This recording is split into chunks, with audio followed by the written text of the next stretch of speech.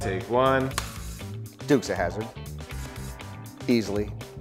And the 18. Small childhood, Teletubbies, then SpongeBob, and then Danny Phantom. Dragon Ball Z? Dragon Ball Z. Probably Ren and Stimpy. Kids shouldn't watch Ren and Stimpy. Or that explains a lot about my personality.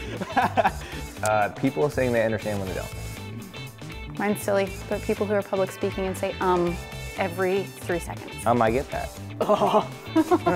When people don't put things back where they found it, especially when those things have a labeled home. My #1 pet peeve is not putting the toilet paper back on the roll. And you gotta make sure it's the right way. Over the front, not over the back. Damn straight. If you look at the patent for toilet paper, it is over the front.